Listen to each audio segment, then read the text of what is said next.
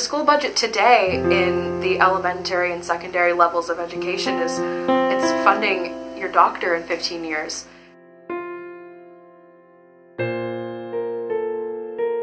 It's funding who might come up with the next car you drive.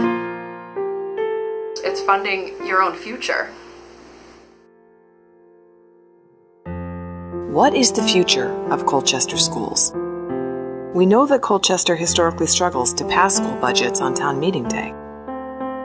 But did you also know that Colchester students' academic performance is among the best in the state, even with the district's comparatively low per pupil spending?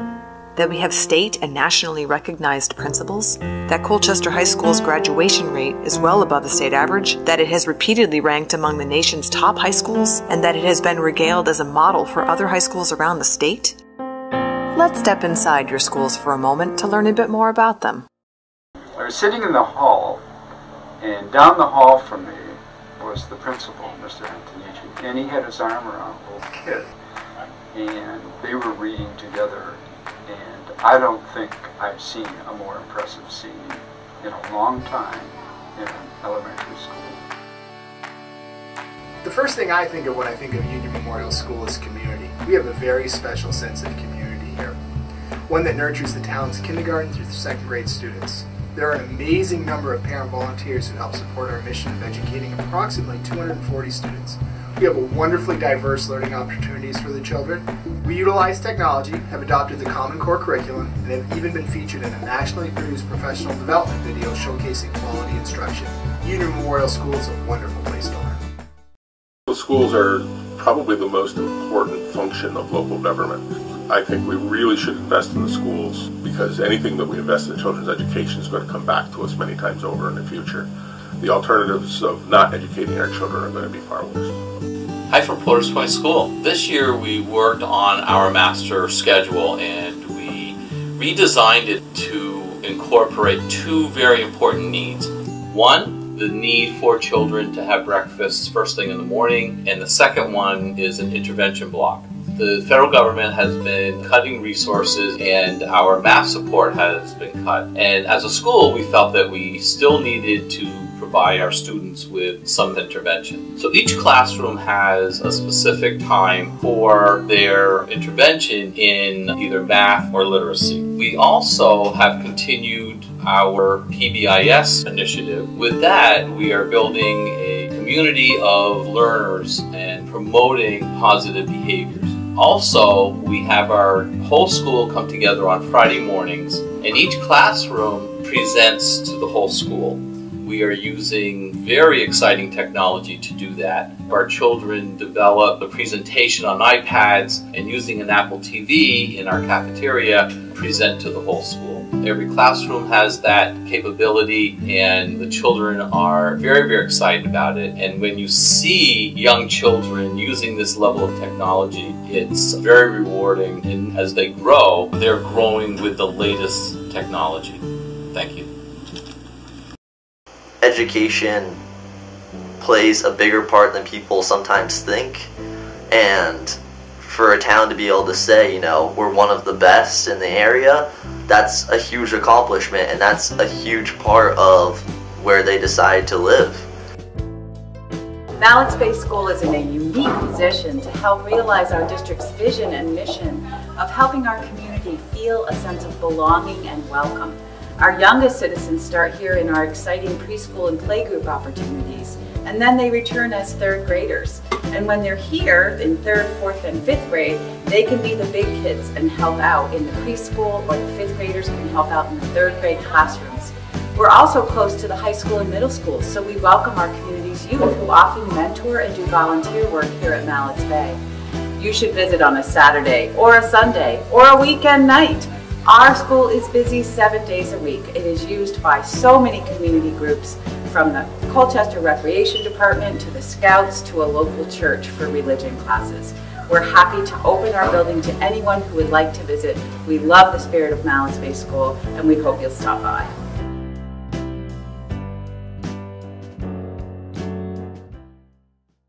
Knowing how to do things is extremely important, especially in today's economy and today's world. Things are so specific. Jobs are coming out that we didn't have 10 years ago. We had no idea that these jobs would even exist.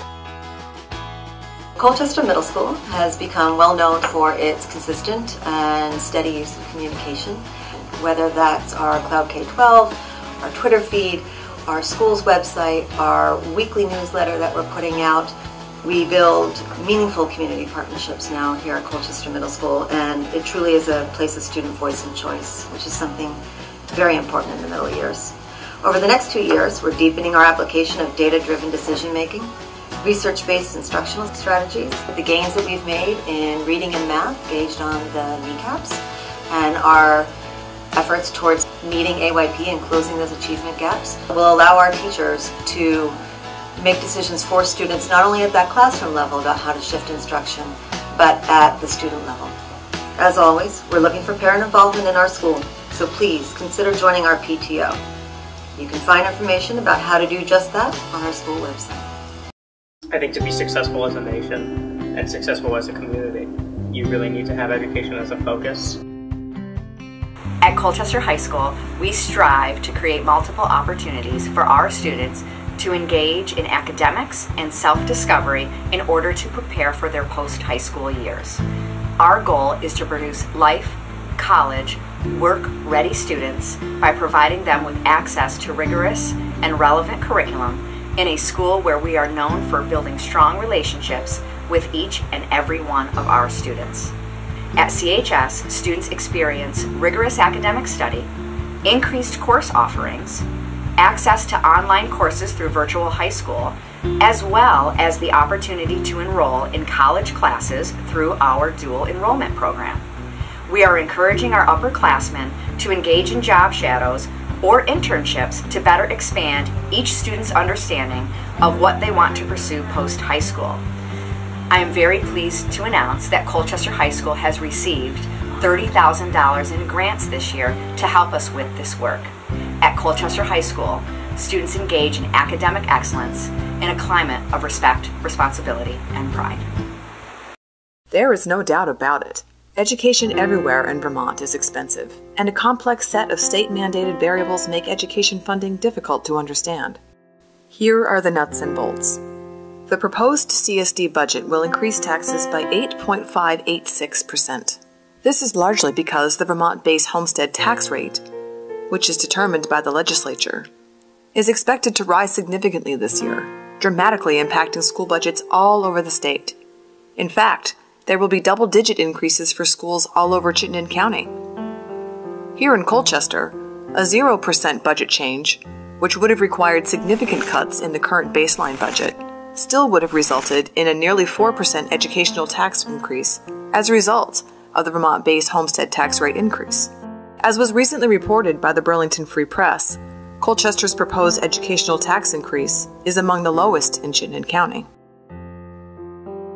Here is a breakdown of the anticipated FY 2015 expenditures, which includes one-to-one devices for students in grades 7 through 9. Colchester School District plans to purchase Chromebooks for students in grades 7 and 8 and laptops for students in grade 9, considerably increasing technology integration in our curriculum.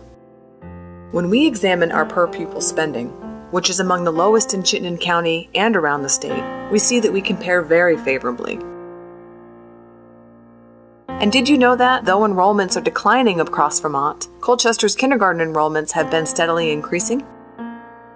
Let's talk for a moment about the impact of income sensitivity on tax bills. Did you know that if a taxpayer's total household income is less than $90,000, the school tax contributions are based upon income rather than property value?